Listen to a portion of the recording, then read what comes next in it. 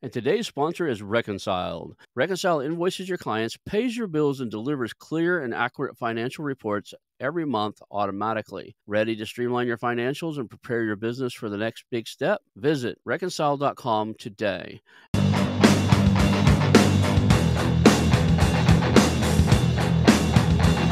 Hello and welcome to the How to Exit podcast, where we introduce you to a world of small to medium business acquisitions and mergers. We interview business owners, industry leaders, authors, mentors, and other influencers with the sole intent to share with you what it looks like to buy or sell a business. Let's get rolling.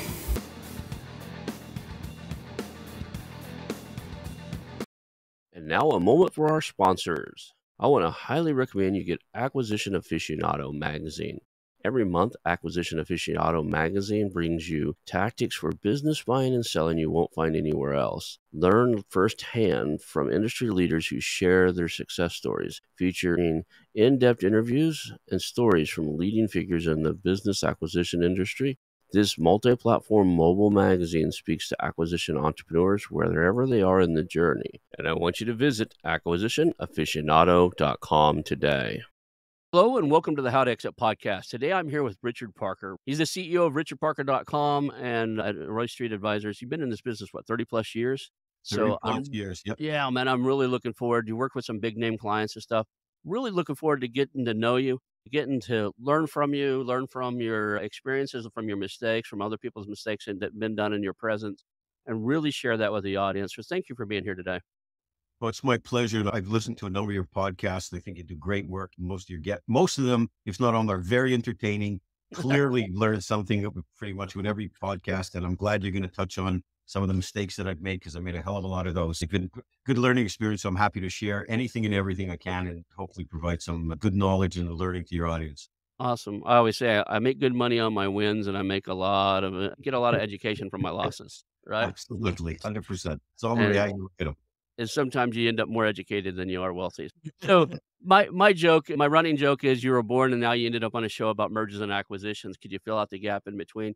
You've been doing this for 30 years. So can you give us a kind of, how did you get into this space? And then give us a rundown of what the last 30 years in the mergers and acquisitions looks for you. What I'm looking for is a way for the audience to connect with you, know who you are, and build that trust in you before we give your advice. Because a lot of people that are listening know who you are. Cool thing is, I was on a meeting this morning with like a virtual summit with a bunch of speakers and stuff. And they asked me who I was interviewing today, and I gave them your name and another guy's name. They knew them both. They just knew who you were. So that's a good sign. And these guys were over in the UK. So we have a lot of clients in the UK. I'm happy to give you some background. I'm not surprised that there was familiarity with me. I'm trying to fly under the radar and have for many years. So I've been in the M&A world pretty much since 1990, and I got into it by accident. I was 29 years old I was living in Canada. I grew up in Canada, in Montreal. So you can see by my Montreal Canadiens jersey. So I grew up in Canada. I was working for a consumer products and toy company. They were a publicly traded company, a lot of popular products. I was 29 years old. I was running a division for them. I had a terrific job.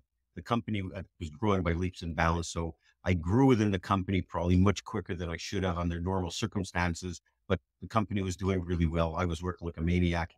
And they were terrific at promoting from within. The age didn't matter. If you were working hard, reasonably intelligent and loyal and focused on customers, you can advance pretty quickly. And I was making a real good living. I was making $72,000 a year. This was in 1989. I was 29 years old, and I discovered the stock market, and I pissed away $60,000 in the stock market when someone told me the wonderful world of buying stock on margin that actually shit the bed. And so I found myself making 72 grand, lost 60. My first kid was on the way. As I thought about it there's just no way I'm getting out of this hole if I keep working for somebody. It's just absolutely not going to happen.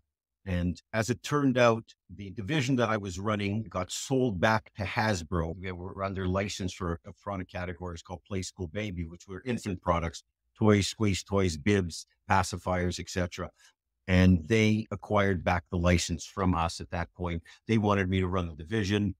I wanted to go onto my own, and I'd made that decision before. And so I struck a deal with them, which was terrific for both sides, which was they had to train a new general manager or managing director or CEO, whatever you want to call it, to run the business. And I agreed to train that individual and train anybody else in their company in exchange for getting the rights to that product for Eastern Canada.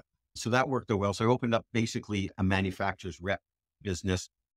And that was in 1990. And shortly thereafter, I was doing okay because I had a platform to make some money. I was making an okay living, and started to look at some other companies that would dovetail well into what I was doing that I could acquire. And I started making some acquisitions.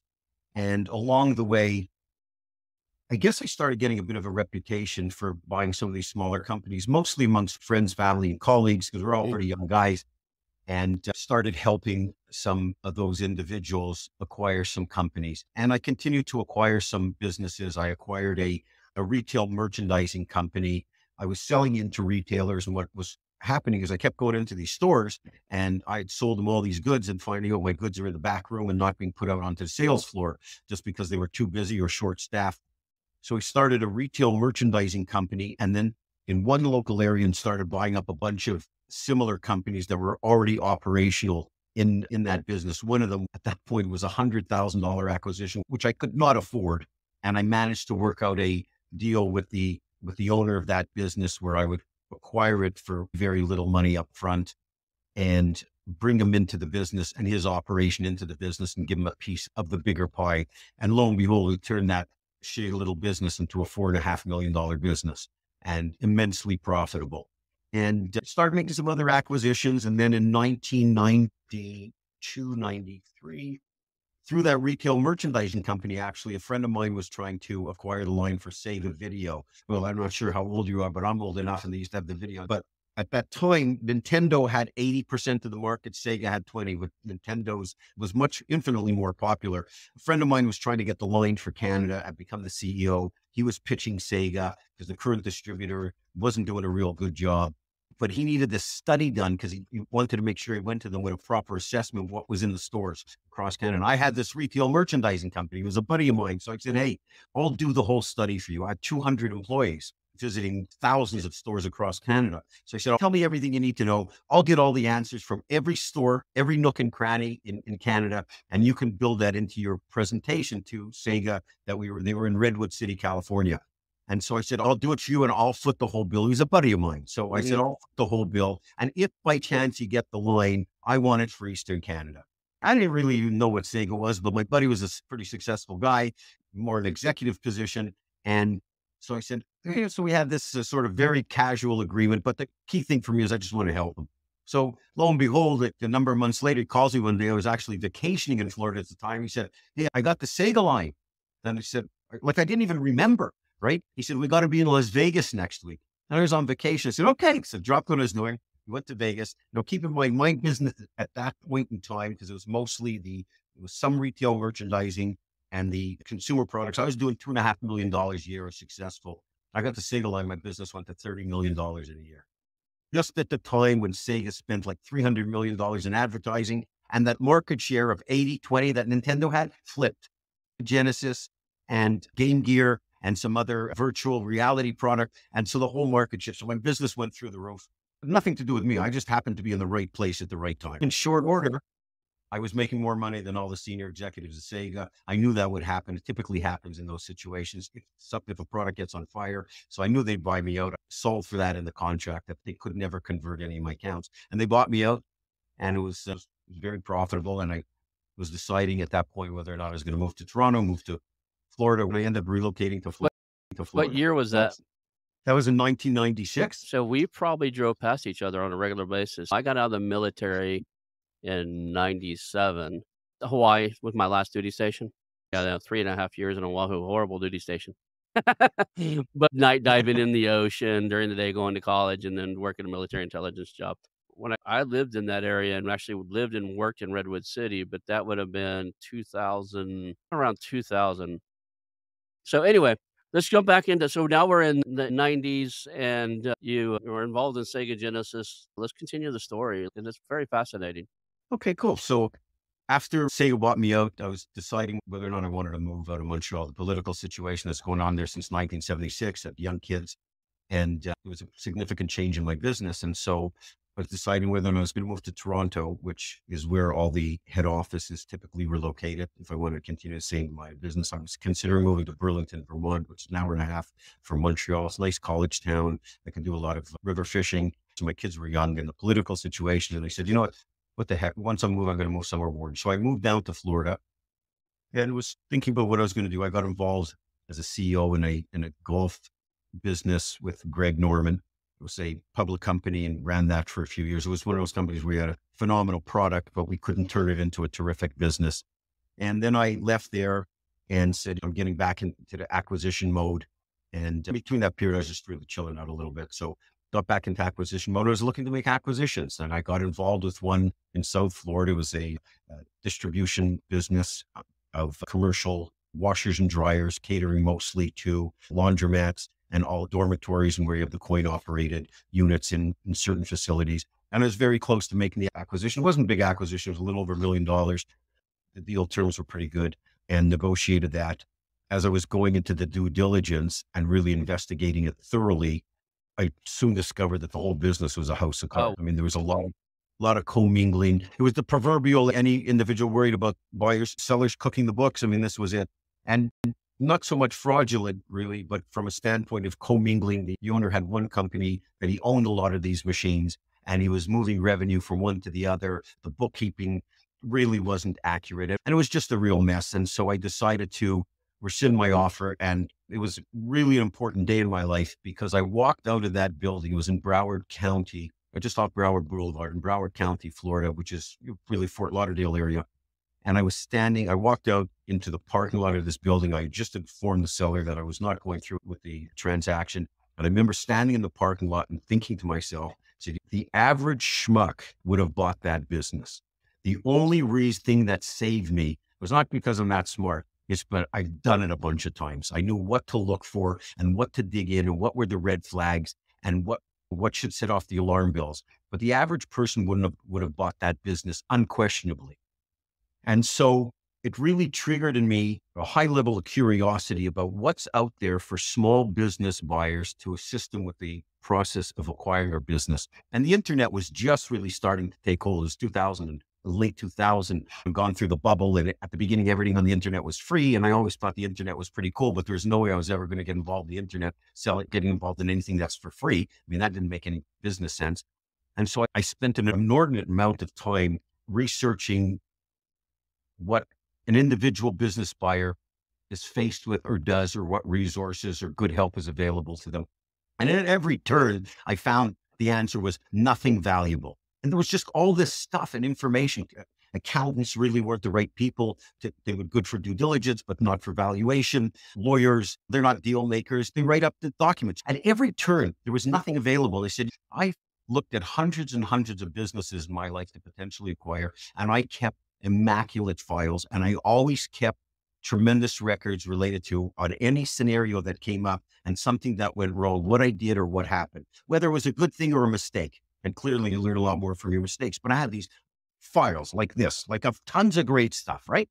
And so I said, you know what, I'm going to memorialize all this. I'm going to put my life's work at that point into material that's going to walk someone right through the whole process of buying a business. Not only what they need to know, what they need to do and how to do it. Because while I was doing all of my research, I was finding out and speaking to a lot of business buyers, they go about it the complete wrong way. They just jump into it and start looking at businesses for sale, rarely with any preparation. And the statistics I was finding, according to industry resources, was over 90% of the people who begin to search to buy a business never get to the finish line or close a transaction. And so I put everything together, and I had, again, these great files. So it was very organized. I just wanted to get everything out there. And the night before, I had a website developed, and the night before we hit the push button on the website, my wife said to me, how many think you're going to sell? And I said, I really don't care. But if I'm happy if I sell one of these, and it either helps someone buy the right business or helps them avoid buying the wrong one, it'll have been worth all the effort possible. So I had no delusions whatsoever that this was going to turn into a business. I just wanted to help people because I'd gone through this and I didn't want to see people make mistakes. And I'll fill in the gaps of what I've done besides, but fast forward, I sold like 6 figures worth of these things into 80 countries. Our success rate is off the charts of people who bought the materials. I always priced it really inexpensively, so it would never be anything for anybody. And the biggest thing that I always said to anyone who bought the materials, you email me anytime, or we can have a call anytime. I'm happy to help you. And so anybody run into any situation, they got hundreds and hundreds of emails and answer buyer questions because people run into trouble. I mean, the material is terrific, walks them through everything, but scenarios change. I've been doing deals for 30 years. I still learn something in every deal. And I fully automated the business. I put a lot of money into automation and answering emails. I love that. And then got much busier in the buy side representation and sell side representation, and was doing that for a number of years. Still looked at some other acquisitions. I bought a legal document preparation company. And in total, up until that point, I'd made 13 acquisitions and started doing much more M&A and on sell side and buy side, because word was getting out there. I was getting a lot of calls from buyers and sellers, and I started doing more representation and higher end businesses, more in investment banker type size, like the ones that are too big for business brokers, too small for investment bankers, like the ones I say are too big to be small, too small to be Right. big. And then in 2017, one of my former clients who had become a good friend, he was running his family's family office as co-CEO, and it was the Dalio family office. And he had left there and decided he wanted to look to acquire businesses. The Dalio family had hired me in 2007 as a mentor to him to look to acquire businesses. He was based in Florida, and his son, Devin Dalio, and him and I became good friends, and ultimately decided not to acquire something. The family office was just starting. They only had a handful of people, and it would be a much greater experience for him to get involved with the family office, which he did, and ultimately became co-CEO. Three people, I think they're probably about 125 people now today. And it's just been the most gratifying work that I've ever done. And I'm in a good spot financially and otherwise. And so that, I apologize, took a whole lot of time, but that's my journey. Yeah, we learned a lot during the process too, though. I mean, there's some lessons learned in there. The experience you had and how you ended up in there. It's a little unique to you. It's not like you came straight out of Harvard, went to work for one of the Deloitte. I got a lot of guys on there, not to pick on them, but they came from Harvard to Yep. Deloitte to doing it on their own. Very logical approach. Yours was more organic. You had a very organic approach to ending up here, as opposed to like the scholastic version, which was kind of forced. I'm going to go learn this and I'm going to figure this out and I'm going to get it done. Let's kind of jump right into your advice. You've acquired so many companies, you've exited on as many. Let's talk about the buying side. Most of our listeners are on the acquisition entrepreneur side. They're making their first few purchases, maybe their first. What are some things that the other people are missing? You've been doing this longer, you've had material out there for a while. Let's start right in there with that practical advice. You said people usually jump in and into the buying business is all wrong and never get to buy one. You have a different direction for them. What is the first step in your world to looking at acquiring something?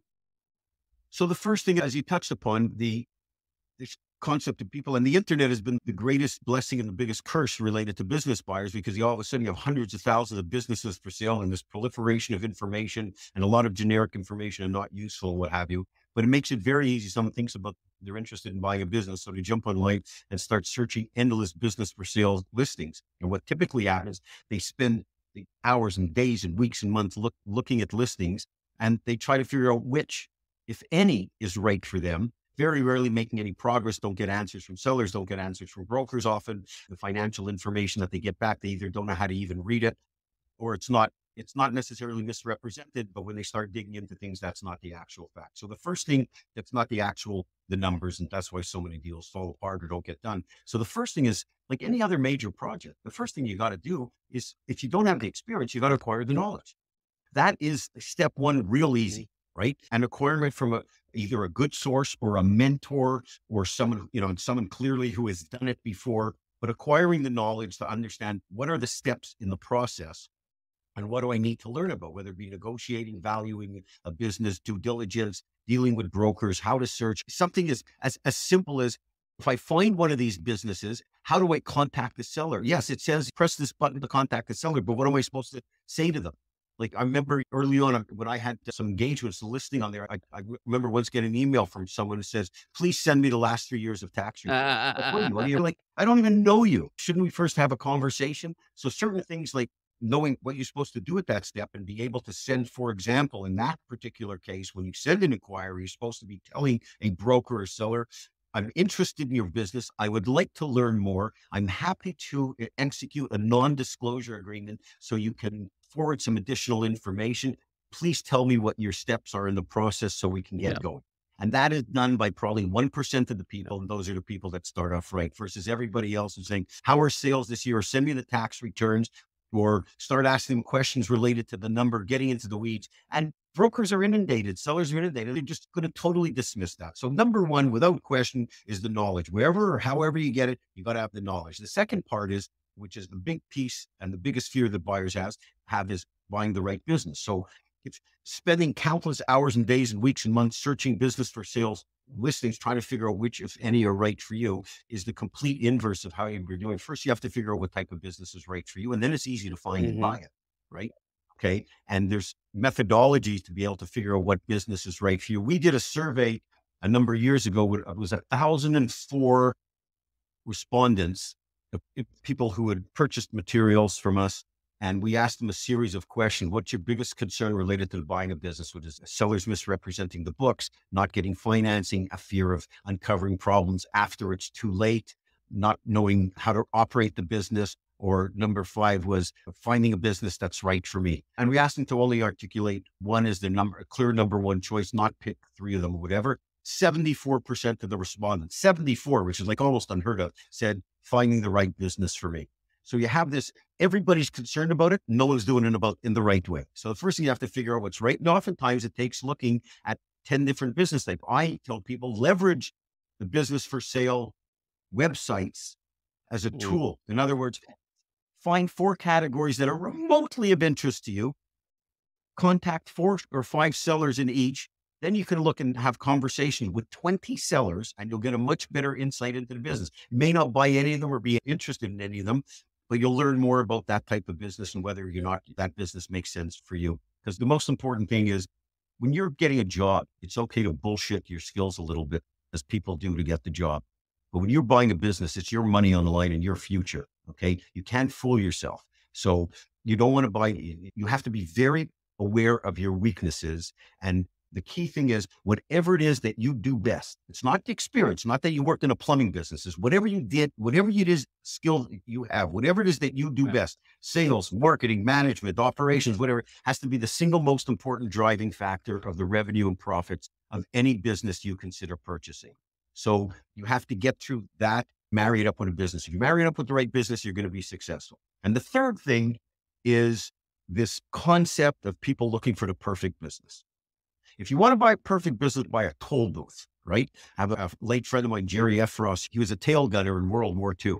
And that's what he used to say when people say, what's the best business to buy? He said, buy a toll booth. There's no perfect business. It doesn't exist.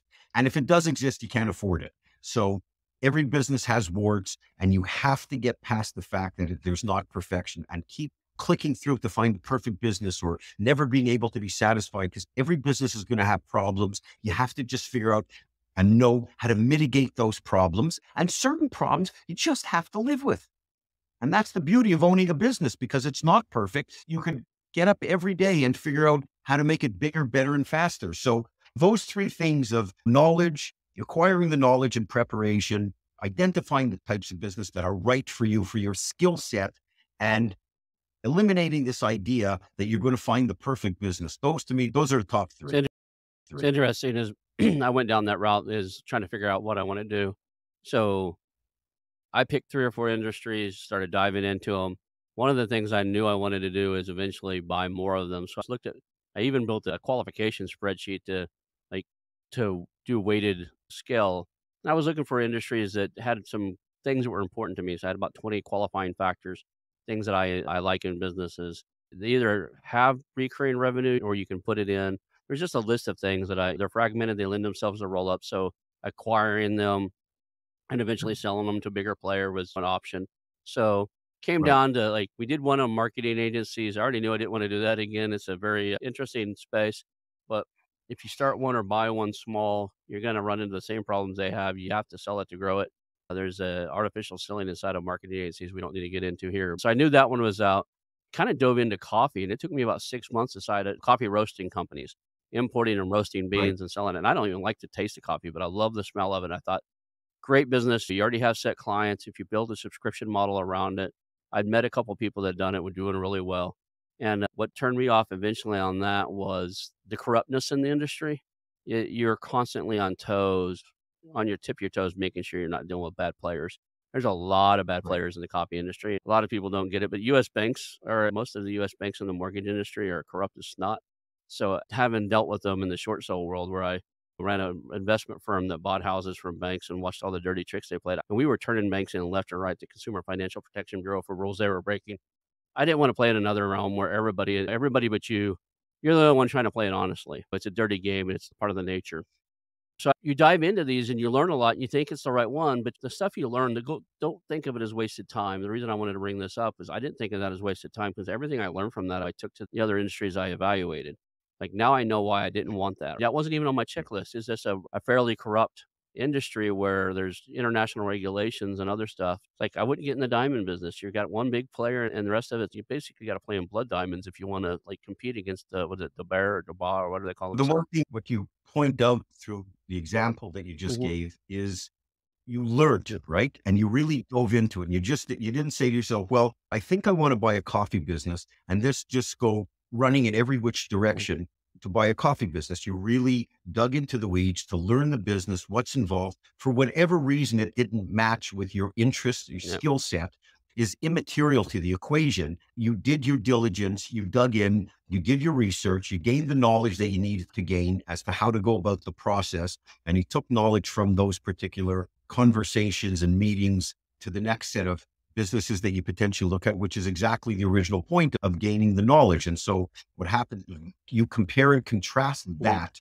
to a typical buyers. And the only example, the analogy that I could use is you prepared. It was like if you were having a Mhm. race, right? And if anybody was doing it the same way as you, everybody prepares for the race. They train, they eat properly, they train properly. Comes game day or race day, the gun goes off, everybody's focused and everybody's looking at the finish line versus the typical buyer. What happens is you get to the same starting line and the gun goes off and everybody runs in a different direction. Yeah, I did something a little different. I've never seen one of my good friends is a performance coach, and I adopted this from him. He never seen a phone number he didn't like. He sees a number, he'll just dial it. I'm not afraid of cold calling. So I literally just start picking up the phone and dialing people in the industry, people who have roasting companies. And it wasn't to see if they wanted to sell their company to me. Basically, it was to say, hey, I'm interested in investing in this industry. Thought about, I might be a competitor in the future, but it's a big enough space for both of us. If you were to start over, would you get back into the space? Why or why not? And then you'd be surprised. Some of them hung up the phone. They didn't have time for me, but good 6 or 8 really decent sized coffee roasting companies talked to me. And I did happen to know 2 people in the space. I Right. knew somebody that sold theirs, and he was one of the religious leaders I know in my life, and he sold his. And they did distribution. So they brought it in, roasted it, and they basically had trucks that would haul it around and put it in their roast in all the businesses in town. But, yeah, you'd be surprised at who will take your call. It's like, "Hey, I'm interested in your industry," and discourage me or encourage me. Either way, I'm okay with either one. I just wanna know the honest opinion, and I always go for when they say, "I would never do this again, XYZ," I go, "Cool, but what do you like about it?" And I get both sides of the Well, one of story. the things you said, you suggested that I would be surprised at how many people.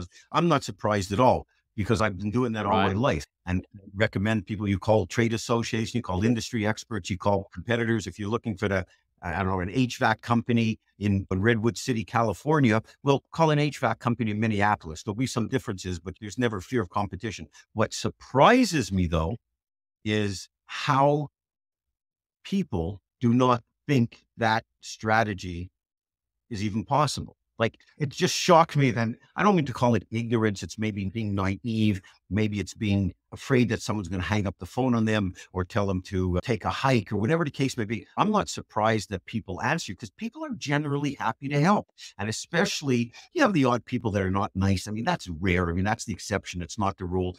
But people you call a business owner and they hear that someone else is an aspiring business owner in their industry, often they're not going to think it's a competitor. I mean, but I think instantly people put themselves back in time to when they were starting out and wish they had a resource. And people are generally helpful. People are generally nice. People are generally Yep. trustworthy. People are generally happy to see others succeed. But again, what surprises me is that people don't have, seems to be the common sense of looking at a business and saying, hey, how do I go about this in a good way? That's really problematic. And that's the reason why the failure rate is so Yep. high, is because this practical, real world approach Yeah.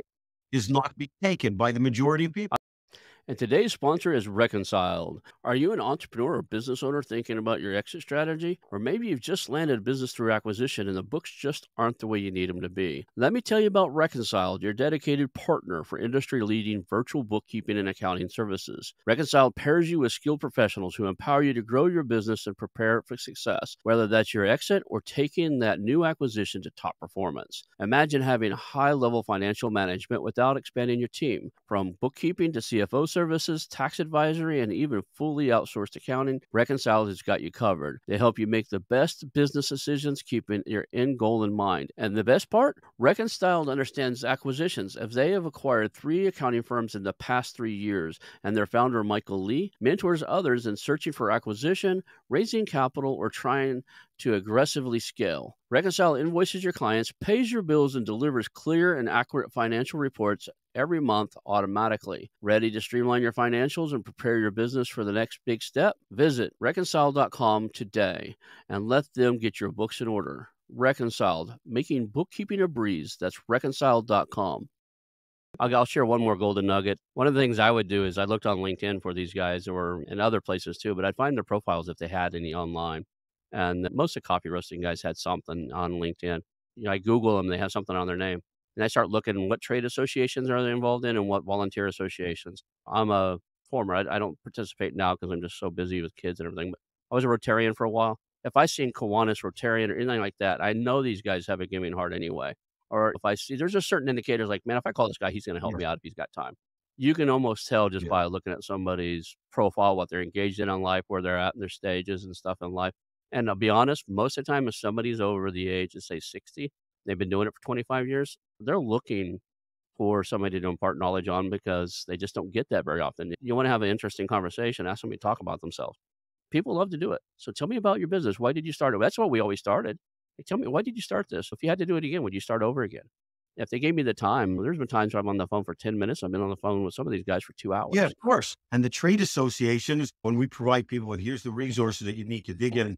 And trade associations are terrific because they typically have a couple of things. Either they have consultants that advertise right on their websites for gigs. And oftentimes you may or may not want to hire the consultant, but consultants are used to telling you about their work and themselves and what they can bring to the table in a free venue in a first conversation. So that's just part of their equation. If you get a consultant on the phone who's in the industry, we'll be happy to talk to you. So that's one. The second thing is you get full list of companies in that business and it's broken down. So it may be the coffee association, but there could be growers and roasters and retailers and all kinds of, and distributors and manufacturing and packaging companies, all related to coffee. So you can pick and choose where it makes sense. And you may want to speak to various ones. And the other one, that part of trade association, which is great, very often the boss of the trade association, he or she has been in the business for decades. And very often they founded the association and continued to run it. And it's a quasi organization. And they're doing it to help their industry, and they're thrilled to help you. All these things are very doable. People are, again, we talked about this, are happy to help. It's just having the initiative. And sometimes people have the initiative, but they're not sure exactly how to do it. And so that's why the hand-holding piece related to the buying process is what separates those who get to the finish line or not. Whether it be knowledge that they have accessible at their fingertips, that they've either acquired, or they have someone that holds their hand and imparts some experienced advice to them and unbiased advice that helps them get to the finish line. The other thing I did is because some of those reports out there that do in-depth analysis, they're actually expensive, right? They're $25,000, $30,000, $50,000. But there's websites out there. The one I'm thinking about is Search Funder. They have is it IBIS World Industry Reports on a bunch of these industries for free. And they just happen to have stuff on coffee. And that's a detailed report, something you would have to pay thousands of dollars to get your hands on. And that gave me the ammunition to actually have decent conversations with these guys, because I wasn't coming in and going to tell me everything. I had already hey, I read this in a report. This is what I see in the industry. This is what I think I like. Right, and they respect that. You learned enough to be dangerous, right? Another site that actually is helpful for a lot of people is BizMiner, BIZMINER. Because they'll do a lot of reports, very granular reports of industry, city, location, and a lot of good metrics related to average revenue, what average margin should be, expense percentages for payroll, rent, etc. a whole lots and lots of metrics and very valuable. And again, everything we keep talking about keeps coming back to the same thing, which is educate yourself. And if you're not going to get educated, the chances are you're not going to get to the finish line. It's just that simple. This is infinitely more complicated than buying a house. I forget who it was. Might have been a broker we were talking to or whatever. We were laughing one time. See, people typically spend more time researching buying airline tickets and planning vacations than they do preparing to buy a business. And it's true. I mean, they figure out, okay, how hard could it be? And don't confuse how hard the process could be. Like most people, they may be capable of running the business, but buying the business is a whole different set of skill set. And oftentimes an individual's only comparison is when they may or may not have bought real property. And so they get the agents in that industry may or may not be better, but the things that have to be done related to a property. My wife runs a title agency, title business. And when she does a closing on a transaction, let's say her checklist is 100 things, and that could vary plus or minus a few percentage points from one transaction to the other. When you're acquiring a business, you may say you have that same 100-point checklist, but it differs every single time.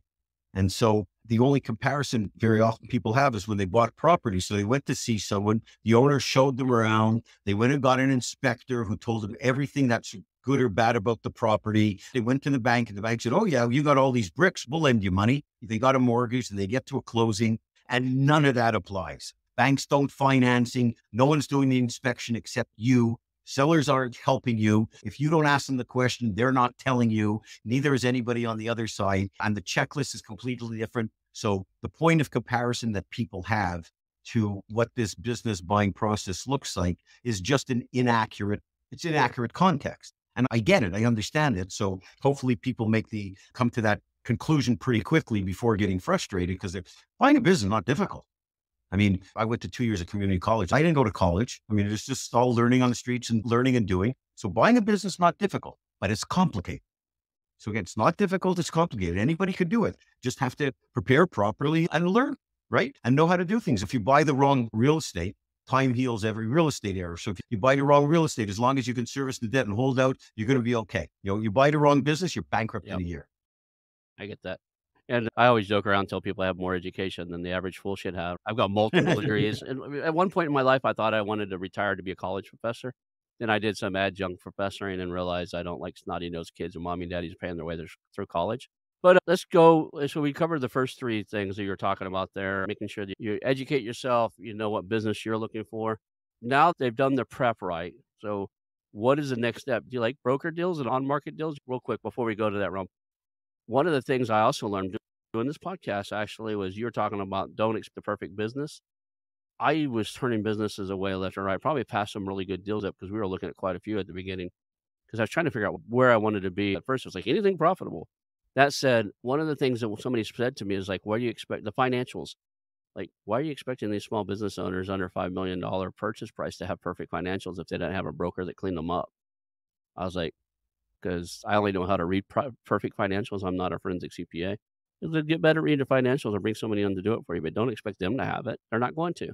You're going to walk past good deal after good deal after good deal because you expect a perfect balance sheet, profits and loss statement, and cash flow analysis, which none of them have, right? No, they're not going to have that, but it doesn't mean it's a bad business, and it doesn't mean that the financials are not in good order. What they just need to be is beefed up a little bit. Often they're using QuickBooks. They're managing their business from the financial standpoint that makes sense for their business. And some of them don't even do monthly statements, and maybe there's a lack of sophistication, and that's okay. And interestingly enough, in the smaller end of deals, 50% of the deals fall apart in due diligence because the numbers that were represented simply don't match up. Where you went wrong with those, and what you seem to readily admit, is you were too neurotic about these perfect financials versus saying, I'm going to get in there and I'm going to either make sense of the financials or they're not. And that's why I tell people before you start hiring accountants to do your due diligence, get a hold of all the financials. Because if they don't make sense to you, they're not going to make sense to your accountant, and sort of look in and see what's needed. And oftentimes you could reconstruct it, and as long as there's a paper trail, and it's infinitely easier today than it was 10 or 20 or 30 years ago, because so many people are paying by credit card and debit card or online. And so there's always a trail. The one thing is where people run into danger is the so-called infatuation with cash businesses, which is a crock of shit, excuse my language, because first of all, it's illegal, number one. Number two, if the seller can't prove it, you can't pay for it. Number three, it's short-sightedness to run a business and take cash out of it. Because, for example, if you're buying a business and the seller gives you like the week, by the way, we take out $100,000 in cash out of the business. That doesn't mean they're taking out $100,000 of cash and putting it in their pocket. As I said before, if they can't prove it, you can't pay for it. But they're probably paying a couple of employees by cash, or they're buying certain raw materials or inventory or desks or computers for cash to offset it. And so it's not $100,000. And again, if you can't prove it, you can't pay for it. But if you get back to the site idea related to the financials, you get a QuickBooks package. You're going to be able to look at it and be able to look at it with your accountant, and you make sense with it. And you'll have a lot of questions, and questions typically beget more questions. But again, where you ran into trouble is stuck in a drop down to point number three, the perfect business, where you're expecting a perfect scenario and it just doesn't happen. They're small businesses, and often they're run well to the extent of what the business is. But because they don't have good books and records doesn't make them bad businesses. On my intermediary side, I often spend 6 months to a year with a business owner getting their business ready for sale. And that oftentimes includes getting the books and records in real good order to be able to present them properly. I think your earlier question was related to brokers or sellers. Was it related to disclosing information or being an impediment?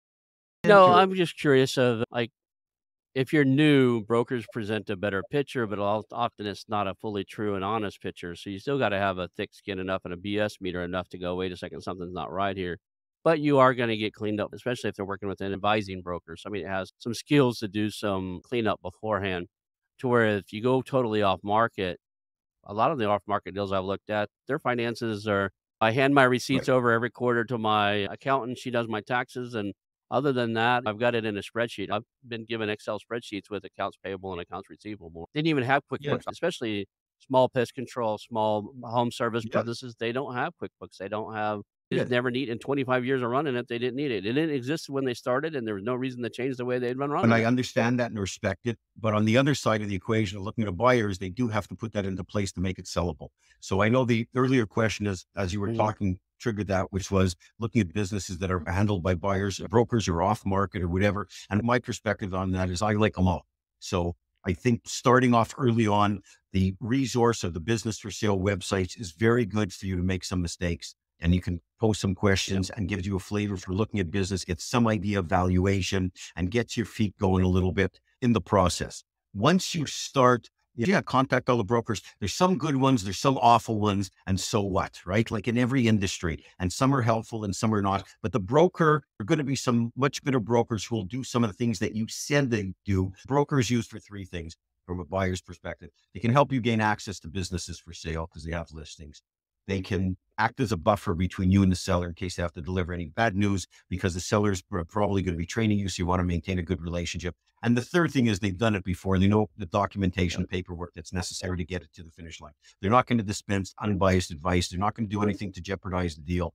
They're going to put together the numbers in the best way possible. Some of them will do a better job. Some of them do a worse job. Other ones are going to be completely transparent. Other ones are putting lipstick on a pig. And you know what? It all doesn't matter because you have to do your research yourself. And so when you investigate it, and if something doesn't seem right or you're asking questions, it really doesn't matter what they say or what they tell you or how they present it, because it's up to you. The onus is on you to diligence it, right? I mean, if you do it the right way, you'll uncover every problem, no matter what they've done. For example, the big thing is owner benefits, seller's discretionary earnings, or seller's cash flow with all these ad backs. When you go into these websites and everyone has a different terminology, so you first have to make sure they're talking about the same thing. But the first question is, well, just tell me what's in that number. Let's start with that. You're representing the seller's discretionary earnings or owner benefits, or whatever the heck they call it. Terminology varies. It's $250,000. Well, tell me what's in it. And as long as what you're doing most is, for example, you find out there's $150,000 ad back for depreciation. Okay. And people, you don't know what you're doing. It sounds right to you. Well, what happens if you're going to buy equipment in 3 years? You're going to need a capital expenditure allowance to reduce the depreciation, right? Or certain things like the add back cell phones and trips and vacation. Well, if it's personal, that's fine. But if you need the cell phone to run the business, you can't add back your cell phone or their truck. Well, their truck's making deliveries. Right. We can't. The truck. So all these type of things is through just asking the right questions. And it's like you listen to everything the broker and the seller tells you. You take great notes. It's wonderful if you could like and trust them. but you have to validate Right. everything. And it's a very good perspective from a buyer is you want to form a nice relationship with the seller because you want to get their guard down. You never want to let yours down, but you want to get their guard down. And everything they tell you, they're trying to sell you. Their goal is to sell you. You want to buy a car dealership. They may be the nicest guy or lady on the planet, a salesperson there, but they want to sell you the car. Make no mistake. So that's their agenda. You have to verify it. I walked into a friend calls me and says, "Hey, my grandparents, is about time they sell their company. Would you come take a look at it with me?" I was like, "All right." So I go over there with him and not to present myself as a broker or buyer. I mean, not even the buyer of that, but they knew what I did and what I was in. And the interesting thing was I said, "Hey," he's like, "Well, can you tell me a rough estimate of what my business is worth?" I was like, "Can I see your financials?" He's like, "Sure." He walks me into a room. I'm not kidding. Walks me into a room and it's just filled with file cabinets, like big, tall file cabinets. And he pulls out these notebooks that are green, like these green notebooks. And I'm thinking, oh my God. And then I started looking around. There was not a computer in this manufacturing plant. And they had a computerized weighing, like green screen weighing computer that did their time card, but nothing else that had computers. And his accounting was on those old accounting notebooks that they used to keep. And I was like, Great. okay. I was like, do you have a balance statement? And he pulls out the right one and showed me. It was the cleanest damn thing I ever seen in my life. Some of those businesses represent phenomenal opportunities. Just Yeah. because they do it a certain way doesn't mean it's the wrong way. Okay. Yeah. It And I works for that business. and And I told often, him, I said, "This is the cleanest financials I've seen in a long time." He goes, "It should be. My wife's a CPA." They were in their late 60s, early 70s. This is the way they'd always done it. I had a kind of a distaste from computers, never needed them, and this was working for them. so where people run into trouble, for example, in that exact scenario, a buyer goes in, they've seen 3 or 4 other businesses. Now, this individual has the financials, which are pristine. They're just not logically advanced or in QuickBooks. And they see 3 other places, they immediately draw the conclusion that the business is in disarray. Or they start talking to their accountant. The accountant says, tell them to email me the QuickBook files. Well, there's no QuickBook files. What do you mean? Well, they're handwritten. You can't buy a business like that. Well, of course you can, but you're Yeah. getting all the wrong advice and you're drawing all the wrong conclusions. And sometimes those businesses represent these tremendous opportunities because you could imagine if they haven't automated that part of the business, there's probably other areas that they haven't automated. Or those businesses, what you see frequently is the parts of the business that are really not the core business. They haven't paid any attention to. It's not in disarray, but they haven't paid attention to.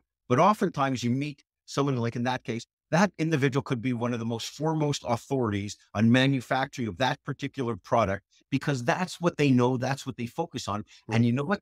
That's what keeps the cash register chinging. So that's what's important. And they're usually, not always, but they're usually terrific opportunities. They weren't quite ready to sell. They just wanted, like, what is it going to look like to sell? Two things I told them, if we can only focus on two things, what would it be? Here's what I told them. I'm hoping I was right. I said, bring your books back in, get QuickBooks, get some type of accounting program, bring them in because the buyers are going to want to see it and you'll get more buyers to look at it because they're going to look online. What you want them to do right at this stage is let your wife do it exactly what she's doing. Their job is to put all that data for at least the last 3 to 5 years into the computer system and just keep up to speed with her.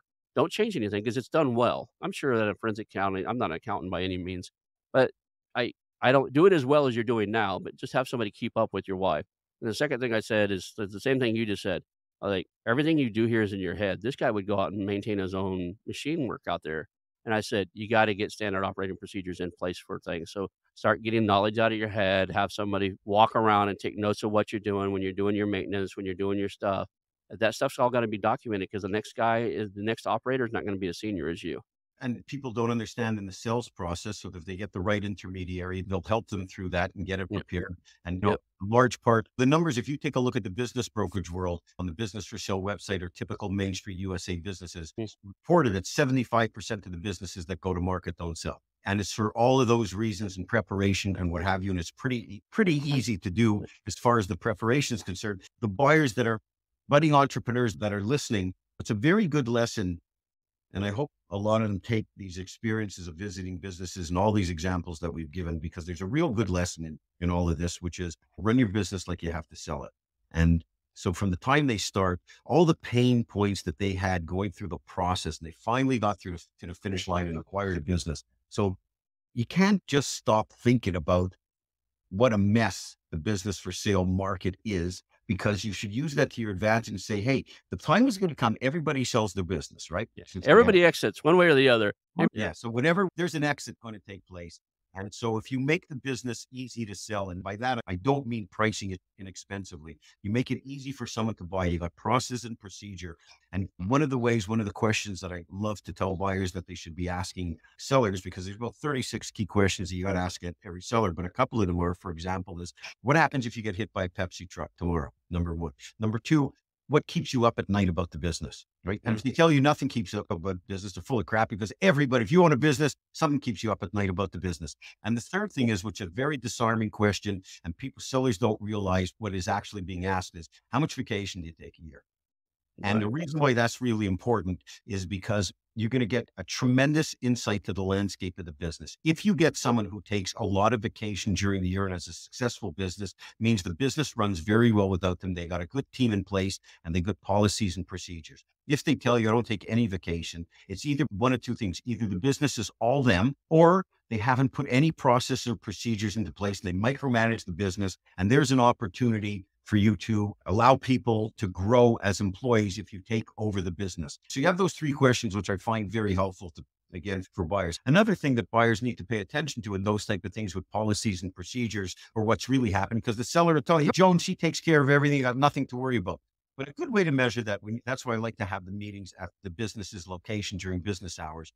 Because if the seller can't have a meeting for an hour or 2 hours without being interrupted several times by the employees with questions, you know that everything goes through him or her. And that's not the way you want to build a business. No matter what the size is, you have to empower your employees to do their job, do it well, and put the procedures in place to make that happen. So again, they might be things that one buyer looks at and says, shoot, guy doesn't take any vacation, or if something happens to them, the business evaporates tomorrow, or says nothing keeps him up at night, and we know that's nonsense. Or it could be the buyer number two looks at that and says, hey, this is a tremendous opportunity, right? They got a good product, whatever. If they would just put some of these systems into place, or the seller is probably the one preventing the growth. It's really in the eyes, the way you look at it, and proper knowledge, education, and training is how you are able to put on those lenses to be able to see beyond what's just at face value and make these and take advantage of some of these opportunities. A lot of people don't realize that, like, we were in that particular one. One of the things I did notice is I couldn't carry on a 5-minute conversation without somebody needing something from him. Like every 5-10 minutes, somebody was in his office. Yeah. And that's how I knew you had to have standard operating procedures, and you needed to like distance himself some from it, because like that, there's something to be said that. And then I got to talk to one of the employees there, because like I'm friends with their grandchild. And he said he's the worst micromanager I've ever met in my life. I said, the company can't sell that way, because even if there's standard operating procedures and everything else, when somebody hires somebody and the only people that work at a place that's been micromanaged for the last 30 years are people who need to be micromanaged. You need to be micromanaged. You got the wrong people. Yeah. Well, that's the problem. And I've done this in business. I surrounded myself with the wrong people in business once or twice before in my life. And to fulfill my own needs, like when it clicked, you're like, wait a second, I love to solve problems. So one of the things I consider myself as a really good problem solver. So I had a business for a little while where that I didn't think some of my employees could tie their shoes unless I showed them how to do it. One time, the first time, and then they wouldn't bring that back to me. But oh, there's a knot in my shoelace now. How do I undo the knot? And you had to teach them everything at least once. And it clicked in my head as I positioned myself in a company where everybody that's working with me, they needs me, and I don't need to feel needed anymore. I need these guys to do the daggum job without me. But you come older and your ego goes away. I mean, the biggest evolution in my business career, and at the beginning was probably insecurity or what have you. And I recognize that is when I started hiring people that are the bigger, better, faster, and a hell of a lot smarter than I am. And a lot of it, again, probably has to do with the ego insecurity. The way I look at it right now is, and the way sellers should look at it is, again, this is just my personal feelings. If I'm the smartest guy in the room, I'm in the wrong room. I don't want to be the smartest guy. And so again, business owners, they have a tendency, some of them, they micromanage. You see all that, but it really all comes back to a lot of this, when we're talking about these scenarios where people come across, and you and I both have probably oodles of war stories of these examples, is you come across all these type of sellers, owners, different ones. You walk down the street from that particular owner, and the next person has great procedures in place, second tier of management. They don't have to be there. They take 6, 8, 10 weeks vacation a year. I have one client takes 100 days of vacation a year. They exist. So you can't get discouraged the time possible and surrounding yourself with the right people if you have to go to them for questions, because all of these scenarios, that's the beauty of what you and I do, because every situation is so different. And so it, as long as you know how to handle it, sometimes the greatest opportunities, that business that I told you about early on, that I was 100 grand and I couldn't afford it and ended up working out a deal with the owner. We turned it into a $4.5 million company with ridiculous profits. And I could list out 50 reasons why I should never buy that business. And I could list out one reason that I knew why I should buy it. And that was, I mean, their books and records were disarray. Their technology was old. Some of their people weren't even showing up to work, but they had one part of their technology, which was really impressive and could be exploded. So you had all these things, one side of the ledger, 50 things at least that would tell you why I shouldn't buy the business. But the one side of the other business was, I knew that particular business would dovetail perfectly into my company. And there was a tremendous roll-up opportunity because the service was going to be required more and more frequently by retailers as they lowered their store personnel count. I knew without question and complete conviction, even though I could have been wrong at that point in time, I really felt that I knew that this was going to be a tremendous path for the next several years. And it's something that I can build upon. I like that. What one or two things with all absolute certainty that you can improve upon in the business? That's something we should always identify. Is like, I look at like content sites and newsletters and stuff. And a lot of times I just look at it like, there's some things I like just at the first glance, you go, I know absolutely positively 100% I can do X, Y, and Z to this and improve it. Yes. Right. And oftentimes when you talk about small business buyers, they don't have the experience of having owned any businesses or any upper level management position. Potentially, they know they have a few bucks, they want to buy a business, they want to get something. But what happens is when you go through this process properly and you're looking at a bunch of different businesses, you take something away from every conversation and discussion. And when you go meet with a seller in a business that's completely foreign to you today, and you do start doing research, and every question you have begets more questions, and one place leads to another, you start doing more research. It's amazing what you're able to extract from your knowledge that you've acquired in a very short period of time. You were looking at a plumbing supply business. Now you're looking at a pest control business. And the next thing you're looking at is a property management company. And it's amazing, like a Venn diagram has an overlap. It's amazing how much overlap there is and what you can pull from one, what you learned in one can be applied to the other. And you just get smarter as you go. Yeah. Well, we're over on time here. We're having a great Okay. conversation and stuff. So, how would you like to wrap this up? If somebody could remember two or three things from today's show, what would you want them to remember? It's a great question. So from a buy side, clearly is take the time, and I'm not giving anyone a sales pitch for the materials or information I provide. You've got to get knowledgeable, whatever it takes, however it is, you've got to get knowledgeable before you jump into it, because the statistics are against you, right? 90+% fail. In our business, we're a little better. 82% of our clients have bought a business in 6 months. We're slightly better than that. They're a hell of a lot better, right? But prepare. There's lots of good information. Align yourself with the right people. Get good information before you jump in to start looking at businesses. Really educate yourself. The other thing is understand that this takes time. This is the ultimate marathon and not a sprint. The average business from the time a business is listed until it sells is 9 months in the smaller category. It's going to take you, in a perfect scenario, it's going to take you 6 months to buy a business. It's going to be 4 months of looking, a month to negotiate and investigate, and a month of due diligence. So it's going to take you 6 months. It doesn't happen overnight. Don't spend this ridiculous amount of time just searching endless business for sale listings. Top of the list, if you want to educate yourself, and that's perpetual, is meet with a bunch of different businesses until you can figure out exactly whatever skill set that you have marries perfect to that type of business. And then you really begin your search in earnest, and you can go off market, and there's good ways to do it. And don't get discouraged. A lot of deals fall apart. You're going to meet all kinds of people, but you meet mostly nice people, and the onus is on you and everything. This is very doable. So, Richard Parker, richardparker.com. Thank you for being on the show. Great information today. Hang out for a second afterwards, and we'll call that a show. Thanks again. Pleasure being here. Hey, it's your host, Ronald Skelton. I want to thank you personally for watching the show today and invite you to call our new hotline, 918-641-4150. That's 918-641-4150. Call us and tell us about our show, ask questions, suggest a guest, or even tell me about a business you have for sale, and we'll reach back out to you. Again, that number is 918-641-4150. Call our hotline, leave us some information. Thank you. I want to announce our new channel partners, the ITX Marketplace. Since 1998, ITX has created $5 billion in value by selling more than 225 IT businesses in 20 countries. ITX works exclusively with IT-enabled businesses generating between $5 million and $30 million who are ready to be sold, and M&A decision makers who are ready to buy.